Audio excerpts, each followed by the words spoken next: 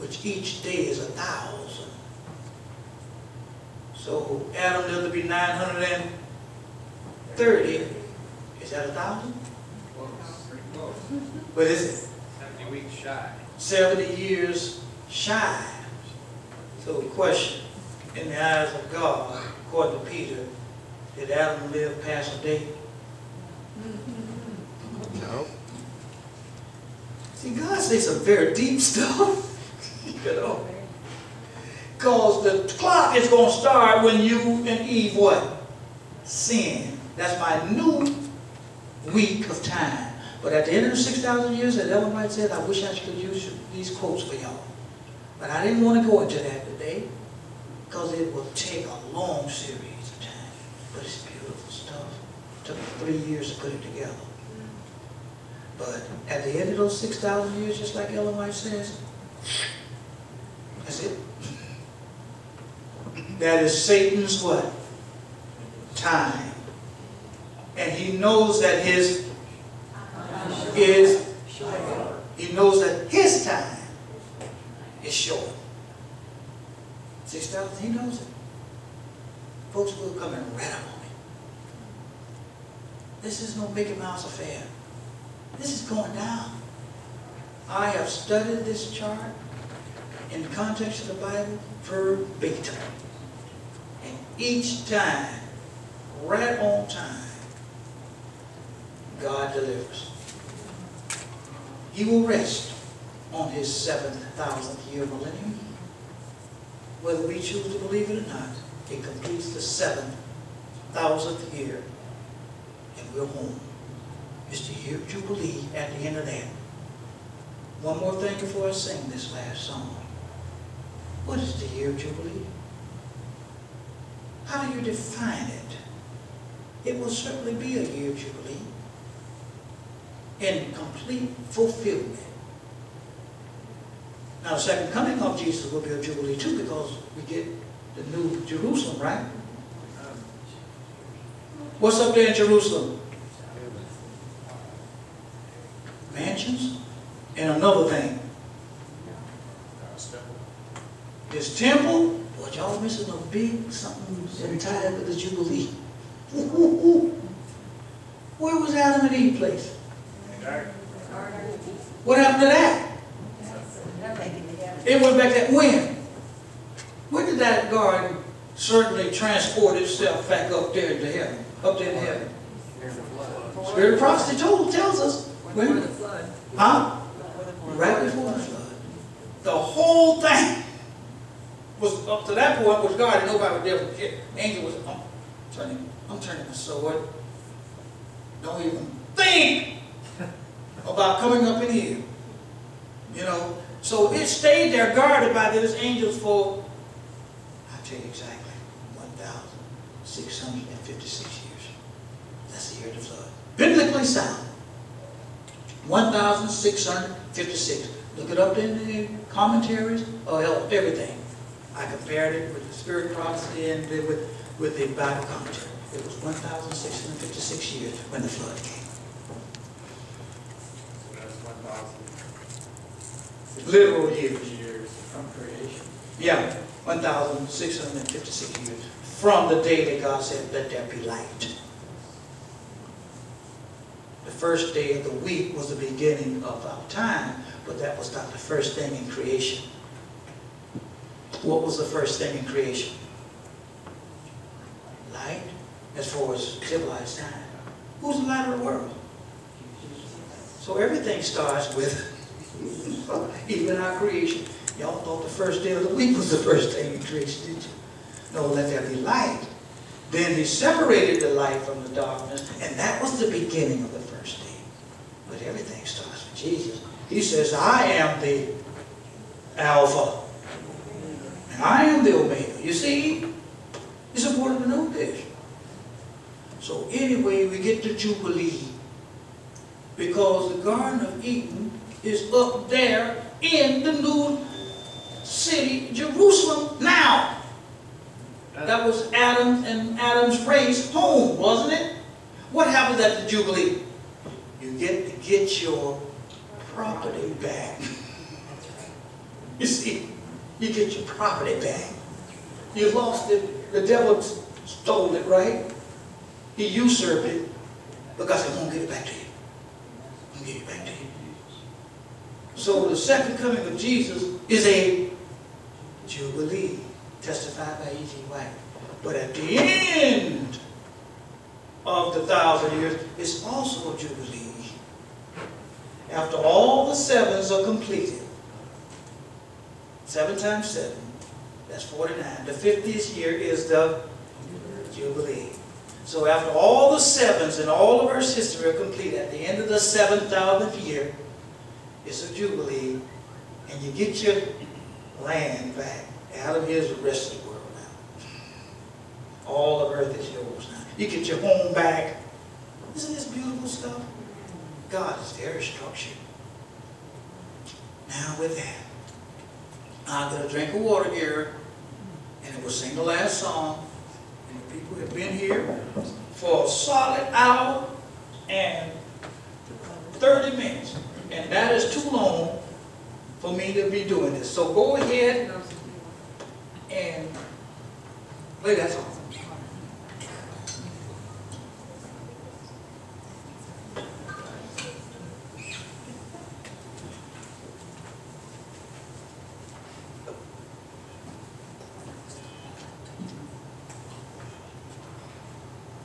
Okay. I'm working on it. That's okay. Things aren't cooperating. That's okay. That's been the whole my story, the whole 2 weeks. It's a beautiful song, though. It's City Called Heaven. It's working good. Wait just a second. It says no, right? Well, it says 99 It says 99? instead of 9. Okay. Well, It's going to work. Just hold on. it ain't gonna, can you play it through my computer? No, it'll work. It just has to reload. Okay. But it's important to know this, folks, that we are going to have a grand family reunion. It's going to be a beautiful marriage. That marriage is really spectacular because it's the antithetical feast of tabernacles. I think it's ready.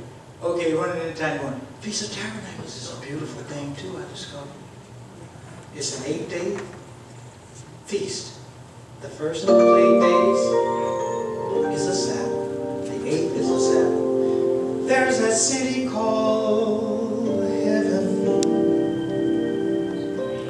Across a beautiful sea. That's our cruise. There's a city called heaven, and this way just for me. I'm a sinner walking somewhere on a road that's going someplace, and I'm hoping that there's somewhere these are close to Jesus' face.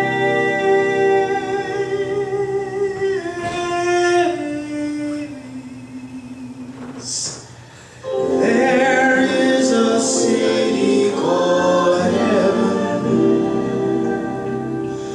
across the beautiful sea. There's a city called heaven,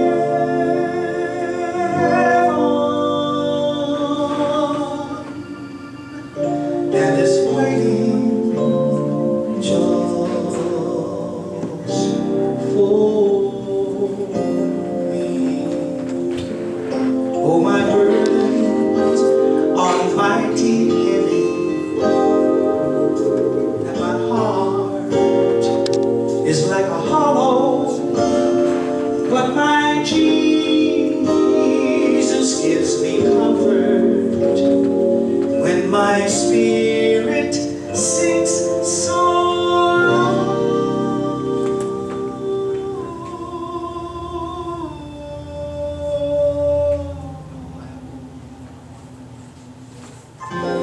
There's a city called heaven, across a beautiful sea. There's a city called heaven,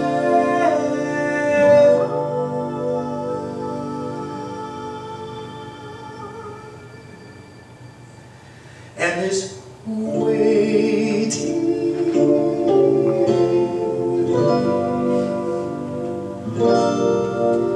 just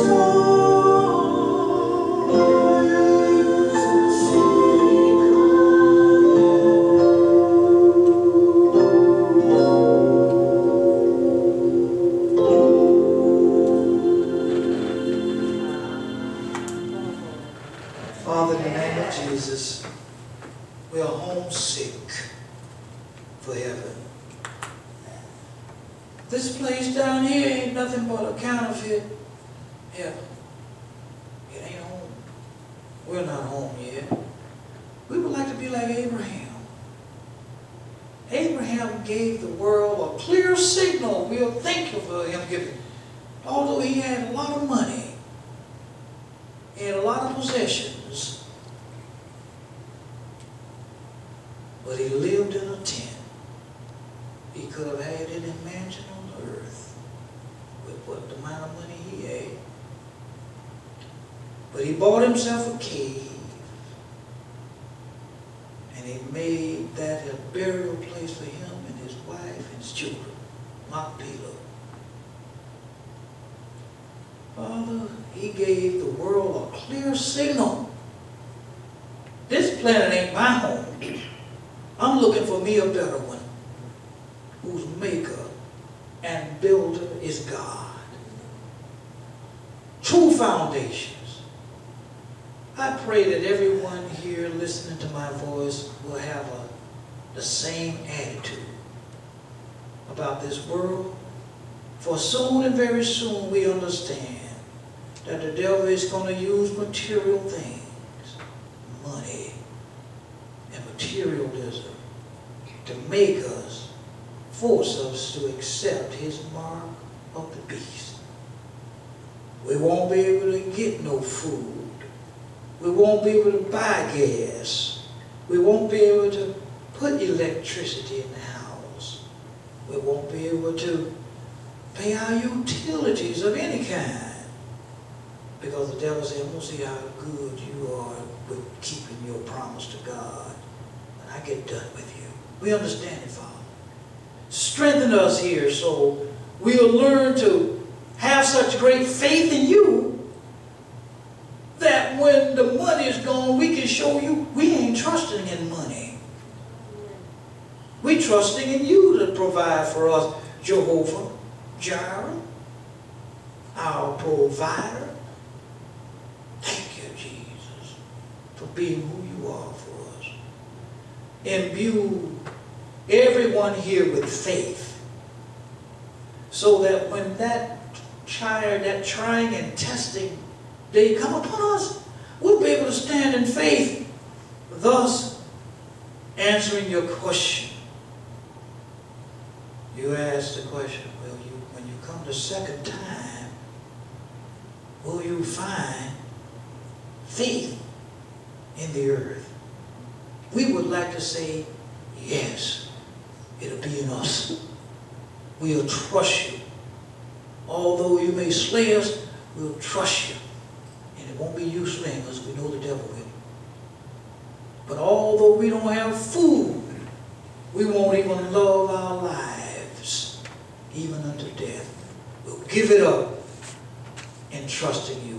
May every soul here tonight have such an attitude. Is our prayer in Jesus' name. Amen. Let's do what we can. You want to say something?